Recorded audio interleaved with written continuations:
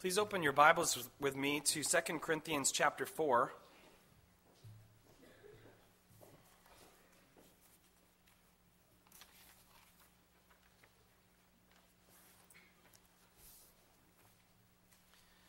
This afternoon, I want to read a portion of 2 Corinthians 4 that keeps on going into chapter 5, because sometimes you need to just ignore the chapters and verse numbers in your Bible.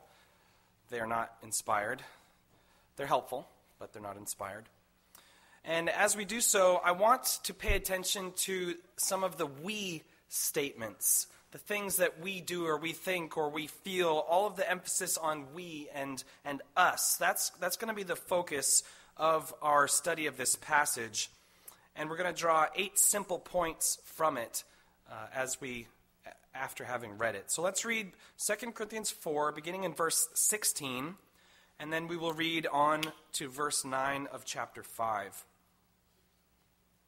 2 Corinthians 4, beginning in verse 16. So we do not lose heart. Though our outer self is wasting away, our inner self is being renewed day by day. For this light, momentary affliction is preparing for us an eternal weight of glory beyond all comparison, as we look not to the things that are seen, but to the things that are unseen. For the things that are seen are transient, but the things that are unseen are eternal. For we know that if the tent that is our earthly home is destroyed, we have a building from God, a house not made with hands, eternal in the heavens. For in this tent we groan, longing to put on our heavenly dwelling, if indeed by putting it on we may not be found naked. For while we are still in this tent, we groan, being burdened, not that we would be unclothed, but that we would be further clothed, so that what is mortal may be swallowed up by life. He who has prepared us for this very thing is God, who has given us the Spirit as a guarantee. So we are always of good courage. We know that while we are at home in the body, we are away from the Lord. For we walk by faith, not by sight. Yes, we are of good courage, and we would rather be away from the body and at home with the Lord. So whether we are at home or away, we make it our aim to please him. Now as we study these verses, like I said just a moment ago, we're going to draw 8 very simple points from them, beginning with the first one, we do not lose heart. And these 8 points are emphasizing the we statements that Paul gives to us in these verses. So first, we do not lose heart. And Paul has been talking about some of the dangers and the difficulties and the challenges and the demands of the ministry, expressing that all of that suffering and all of that exertion is worth it so that the nations might come to know the grace of God. And he states that one of the comforts and one of the encouragements that helps him and others to press on in our life in Christ is the precious truth that though our bodies are on an unavoidable crash course with the ground, our inner spiritual life grows and grows and grows day by day. And so he concludes that because of this, we do not lose heart. The weakening and the deterioration of the body and all of the effort that we exert and the dangers that we face, they are not as sharp, they are not as difficult, they are not as oppressive because we know that we are being renewed in the inner man, and so therefore we do not lose heart. In fact, those very challenges, those very afflictions, those very trials often serve to renew the inner man and to promote the spiritual growth of the believer. And so not only do those afflictions lose their sharpness to a degree, but they convert into blessings. They become those things which work together towards our good. To repeat Paul's words in verse 16, so we do not lose heart. Why? Though our outer self is wasting away, our inner self is being renewed day by day. Now the Lord's Supper reminds us of this wonderful truth. How so? The Lord's Supper reminds us that just as assuredly as our bodies are nourished by this bread, and as assuredly as our thirst is quenched by the little thimble of wine, nevertheless, As surely as those things enter our bodies, so surely we are spiritually fed. As long as we partake by faith, we are spiritually fed by our Lord and Savior by the power of the Holy Spirit. And so we are reminded that these are the emblems of a body that died, but a body that also rose from the dead. And so as our bodies are nourished and yet will die, so also we will rise from the dead. And so we look to the sacrifice and resurrection of Jesus in the Lord's Supper, and we do not lose heart, because we eat tokens of a body that died and rose again, to remind ourselves that we too will die and rise again in him. So we do not lose heart. Secondly, we look to things unseen. We look to things unseen. When Paul's talking about the inner man, he's talking about something that an x-ray won't show. If you x-ray the Christian, the doctor won't say, something amazing is happening. Your inner man is being renewed day by day. I can't believe it. No, it'll look just like everyone else's, and it will be deteriorating. And so the inner man that Paul is speaking of is not visible. It is not tangible. We look to things unseen. And Paul says that not only do we have a vibrant and growing spiritual life now, but we also know that our suffering here and our deaths are preparatory for future glory. And so consequently, we have our eyes, our perspective, our hopes set on things that we don't even see. We see our bodies. We see the aches and the pains. My joints hurt. My skin hurts. I'm tired. Everything hurts. All the things hurt. Please stop the world. I'd like to get off now. But that's how we feel. And yet, as Christians, we look to things unseen. Paul says in verses 17 and 18, "For this light, momentary affliction is preparing for us an eternal weight of glory beyond all comparison." And you say, Paul, listen, you can't call my afflictions light or momentary. You don't understand suffering, Paul. And then we say, well, actually, that's not true. Paul definitely understood suffering, physically and spiritually. And so Paul talks about our sufferings. He's not devaluing or diminishing them. He's just saying, when you compare them to the eternal weight of glory, again, they pale in comparison. They lose their sharpness. They dull. And so we look to things unseen because it changes our perspective. And Paul explains that in verse 18. Verse 17 says, the eternal weight of glory is way bigger than the light momentary afflictions. Why? Verse 18, as we look not to the things that are seen, but to the things that are unseen. For the things that are seen are transient, they're passing, they're temporary. But the things that are unseen are eternal. It's hard for us to have that perspective because the aches and pains are right before us. We feel them, don't we? Poignantly. We feel them in a very sharp way. I'm tired. I'm in pain and such things. And yet Paul tells us that we set our sights on things unseen, understanding by faith, understanding because God has told us that the weight of glory is so much greater than the light afflictions. Paul uses those very words, light and weight, as a contrast. And the Lord's Supper reminds us of these truths. We are reminded of things unseen. And God is so merciful to us that he says, I know your weaknesses. I know your difficulties. And so I'm going to give you a visible sign to teach you to set your eyes on that which is unseen. God gives to us baptism and the Lord's Supper as those visible promises that remind us of invisible things. And the bread and the wine, they point us ahead and upward and onward to the eternal life to come. They remind us that this is the down payment, that this is a token until, this is a waiting until of a future event, the resurrection of our bodies. And the body and blood of Christ have won for us that eternal weight of glory. Why can I have my sight set on the eternal weight of glory? Because the body and blood of Jesus Christ have won it for me. And so as I contemplate Christ's death, I likewise contemplate those things that are unseen, the eternal weight of glory. And the whole reason why I chose this passage, or what prompted me to choose this passage for the communion meditation, is actually that, no surprise, I was reading old wills in my Baptist history research, and someone asked that this passage be preached at their funeral. And whenever someone in their will asks that a certain passage be preached, I always look it up because I'm just curious. Okay, what words were so precious to them that when they die, they want them to be preached? And this was the passage that the person picked to be preached. It was the very verses that I just read, verses 17 and 18. For this light momentary affliction is preparing us for an eternal weight of glory beyond all comparison, as we look not to the things that are seen, but to the things that are unseen. For the things that are seen are transient, but the things that are unseen are eternal. That is what they wanted preached at their funeral. And in a sense, we commemorate a death as well that pushes us and points us to things unseen in the Lord's Supper. So we do not lose heart. We set our eyes. We look at things that are unseen. Thirdly, we know we have a resurrected body.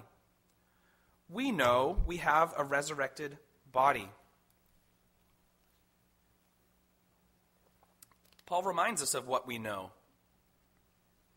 We do not lose heart, and we grow as we set our eyes on things unseen, because we're not setting our eyes on something unseen in the sense of something vague or indecipherable or abstract, but rather we have a very clear and very specific thing that we simply don't see. We know what it is, but we don't see it, and what that thing is the resurrection, in particular the resurrection of the body. Paul says in verse 1 of chapter 5, "For we know that if the tent that is our earthly home is destroyed when our bodies die, we have a building from God, a house not made with hands, eternal in the heavens." And so Paul is using the analogy of a tent and dwelling in the tent to express the body-soul relationship. Humans are body and soul. The body is the physical, material element. The soul is the immaterial, spiritual element. And so the soul resides in the body. And the Greeks thought that the eternal life would be the soul separated from the body permanently. Eternal life is life without a body. And Paul says, no, we have a building from God reserved for us. But notice the difference that he uses in this analogy between a tent and a building. The present body is just a tent, a transient, temporary, not lasting, imperfect dwelling place. And yet the resurrected body is called a building. It is an eternal and perfect, permanent dwelling place for the soul. And so when we are moved out of this home and into the new one, we're not going to be moved again. For all eternity, we will live in resurrected bodies that will be incapable of diminishing or tiring or being destroyed in any way or harmed. And the bread and the wine of the Lord's Supper remind us that though Jesus died, though his earthly tent was destroyed, that was in order to procure for us a building, namely the resurrected body for our souls. We have a building from God. This is how it was won for you. God got you the building with the body and the blood of Jesus Christ. That was the payment. That was the mortgage payment in full for your building.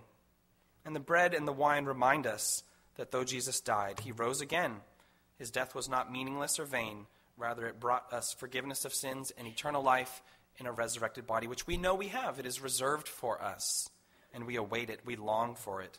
Which brings us to the next point, number 4. We groan in our present body. Paul says twice, we groan in our present body.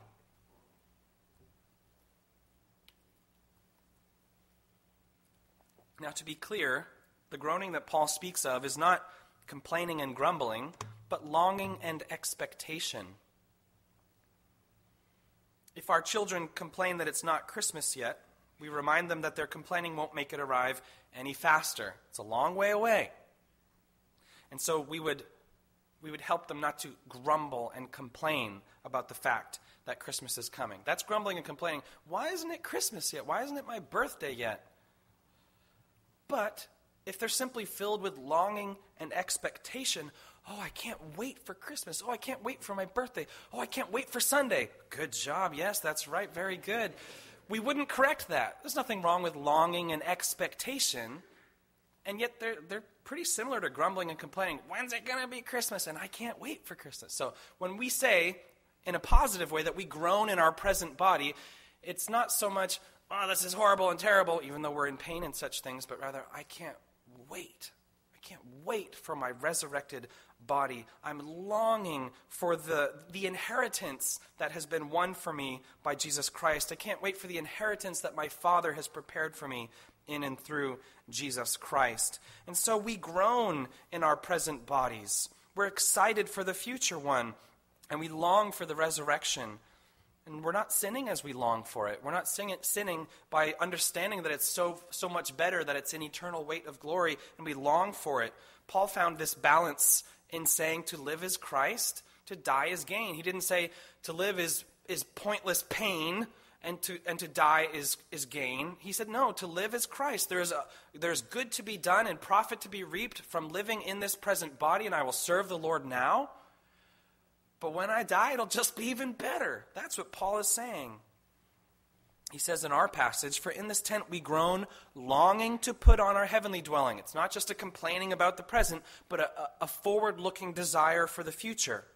If indeed by putting it on, the resurrection, we may not be found naked. For while we are still in this tent, we groan, being burdened.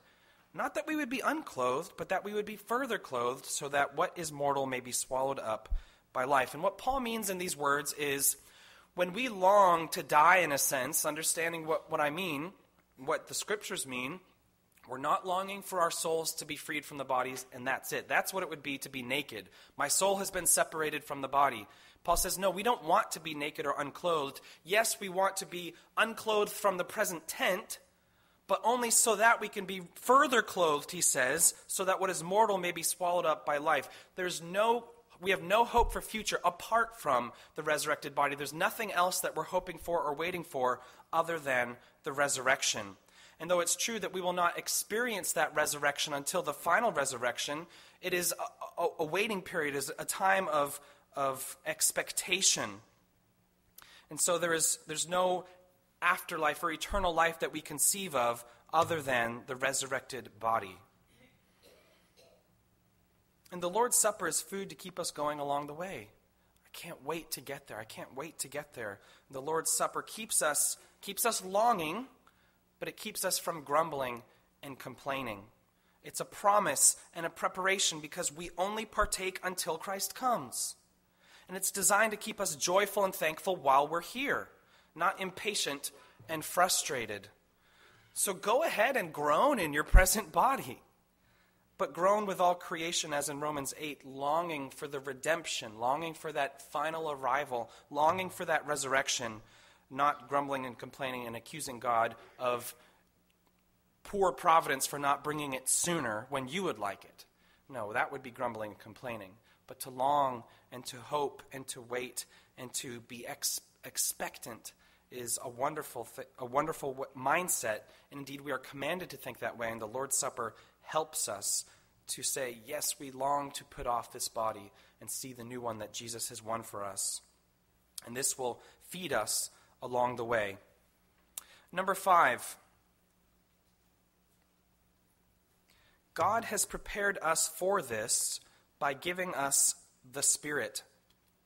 God has prepared us for this by giving us the Spirit.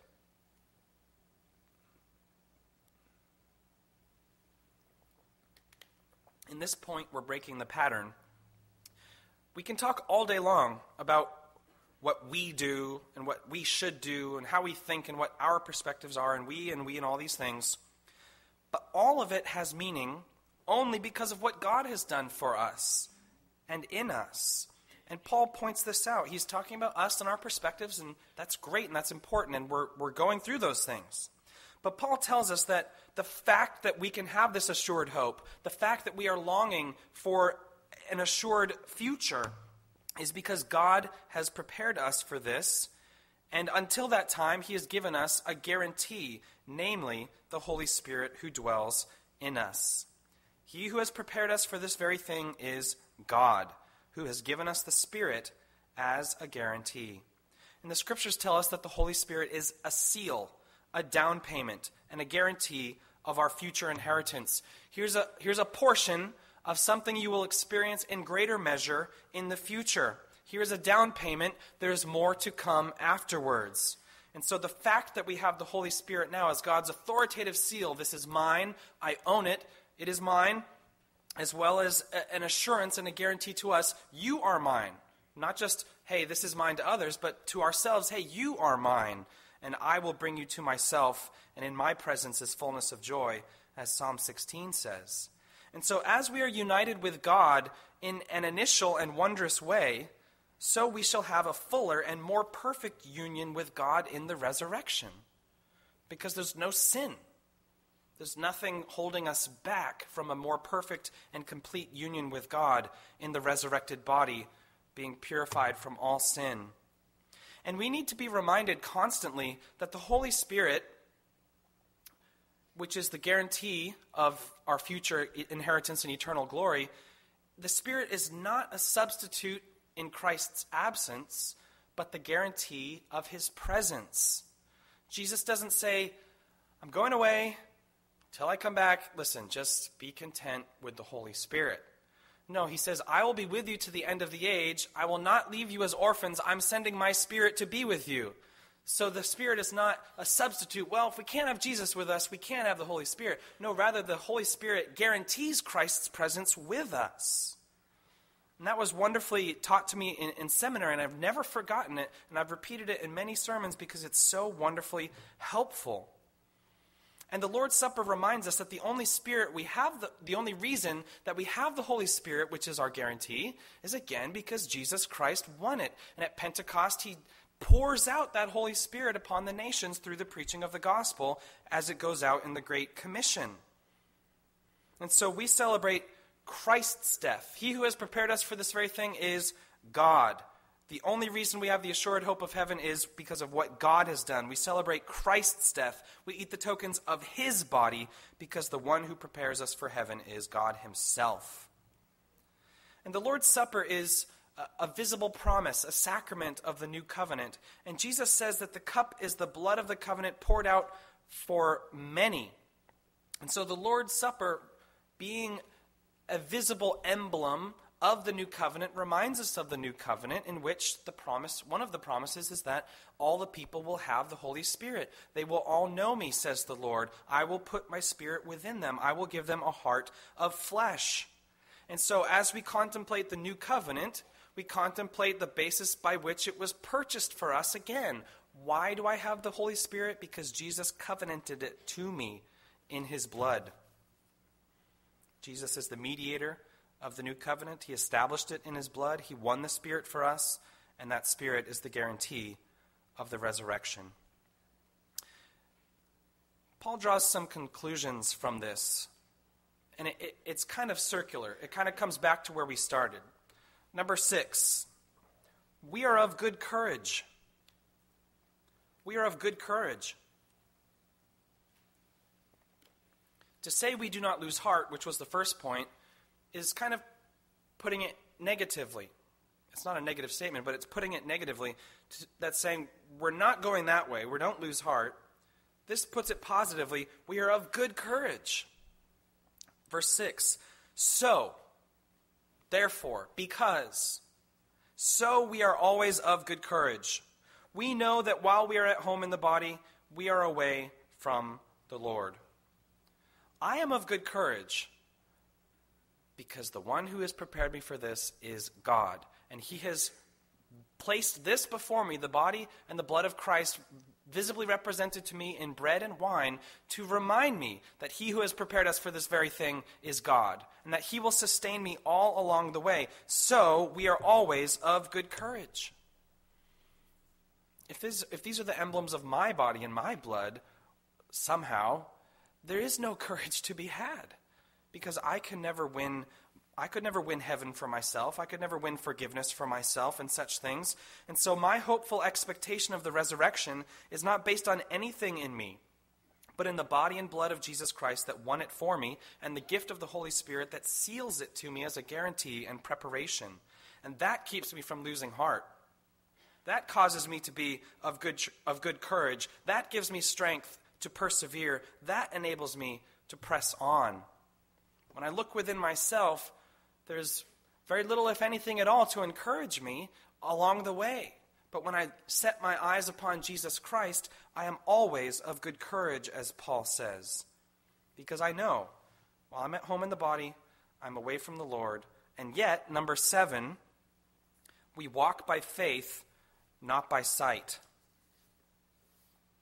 We walk by faith and not by sight.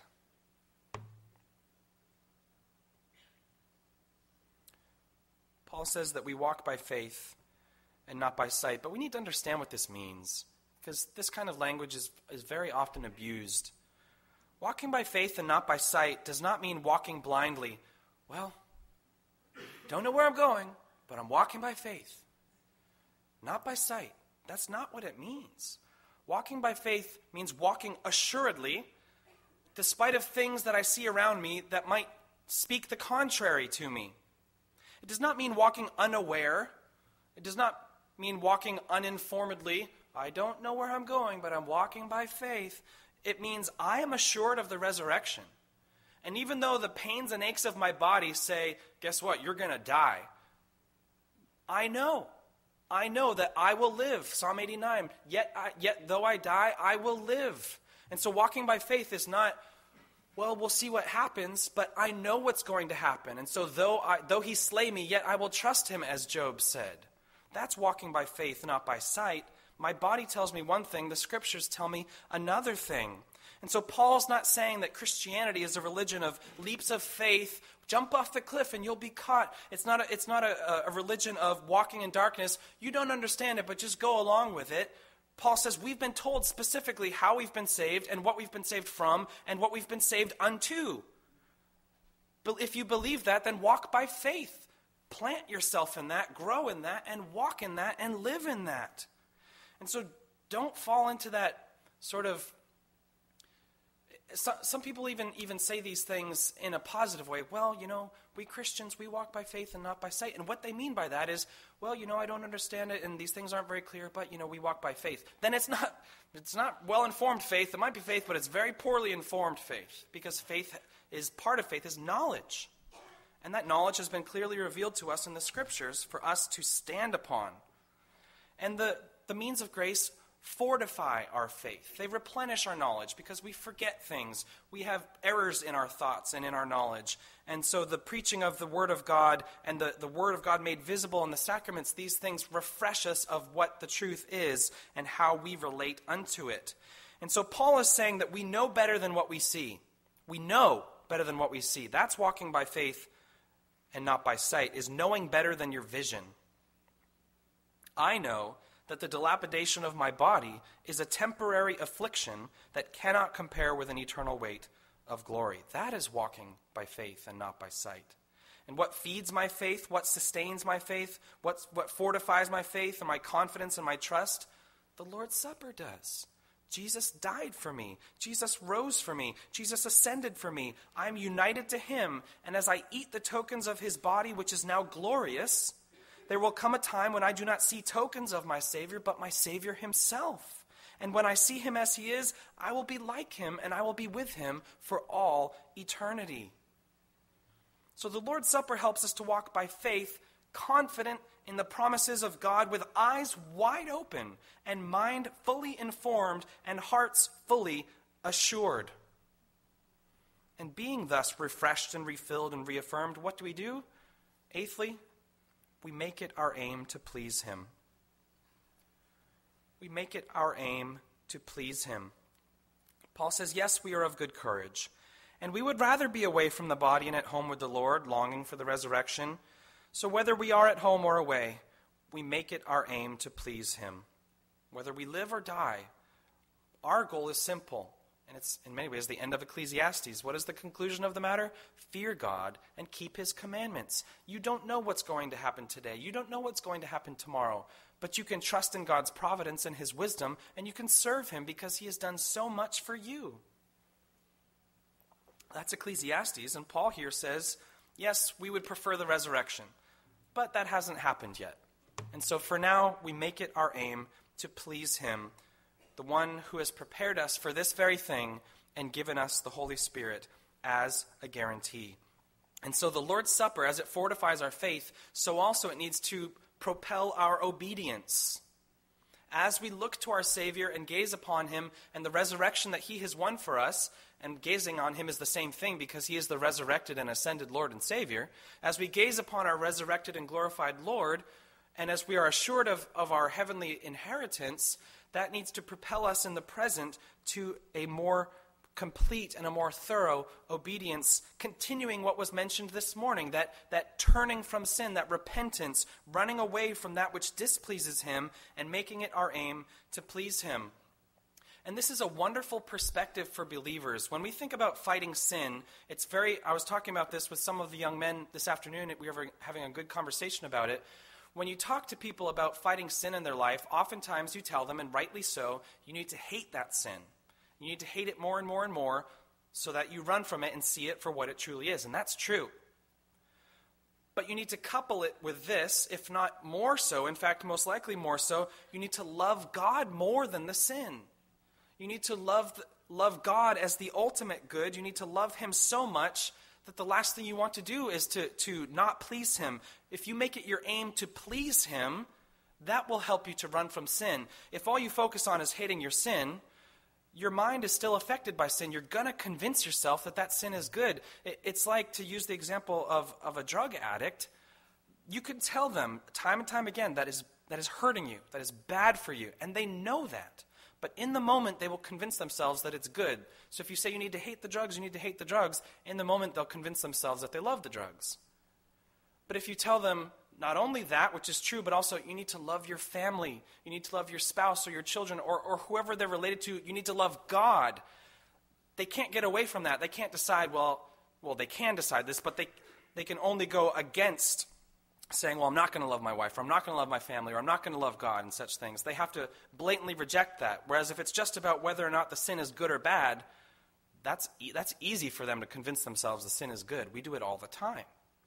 And so make it your aim to please God. Why should I persevere in this holiness? Why should I say no to this sin? Because I love God, because I love my Savior, because he has done so much for me. So I want to make it my aim to please him. Indeed, I must make it my aim to please him. I'm waiting for the resurrection despite all of my sin. So I want to make it my aim to please him. And that is the best perspective of our mortification and our vivification, really the two aspects of sanctification, killing sin and pursuing new spiritual life, is we make it our aim to please him. We have our eyes again set on Jesus Christ. If we look inward just at hating my own sin, that's not going to go well if it stops there. We need to also look to Jesus and love him above all else. We live unto Christ, our risen and exalted Savior, because our life is from Christ, and so our life is for Christ. And so, brothers and sisters, let us partake of this sacrament, this promise made visible, with joyous hearts, awaiting the return of our Savior and the redemption of our bodies in the glorious resurrection. Amen. Let's pray.